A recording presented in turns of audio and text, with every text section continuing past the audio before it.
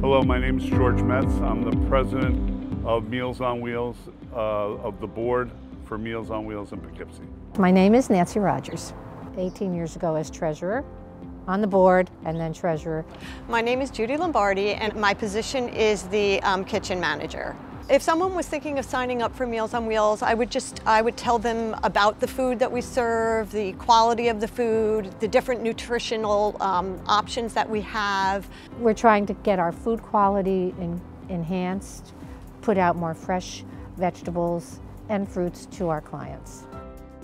And we visited a nutritionist, so our meals are nutritionally sound. I would describe Meals on Wheels in one word as service.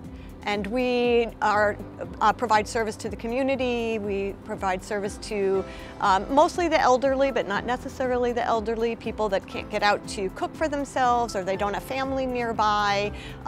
Those are most of the people that we service. We build a relationship with those people because we have our delivery people who volunteer going and seeing them on an everyday basis, which I think is important. When people see people and can relate to people, that's very important. So from a community perspective, we support older folks, people in need, people who just need an interim meals on an interim basis. We support them and we provide them with, my opinion, the best quality meals you can get. We have Ron, our chef, and he has wonderful meals. I think Meals on Wheels has a tremendous impact. We serve people who need help, and our mission is to help people by providing them with nutritious food. We service the city of Poughkeepsie and the town of Poughkeepsie. That's our job, and that's what we do.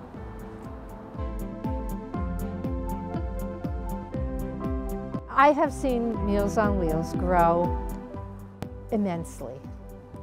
We still have the same mission. We still do the same thing we did 22 years ago. But we have more volunteers than ever, which is wonderful.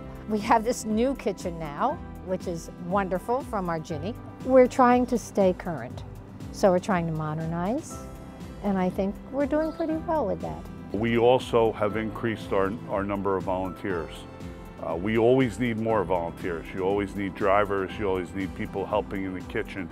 But we've also added additional volunteers as people have gotten more comfortable with going out and doing things, again, post-COVID. But I think the common thread is everybody really wants to help people who are in need and need food and need meals.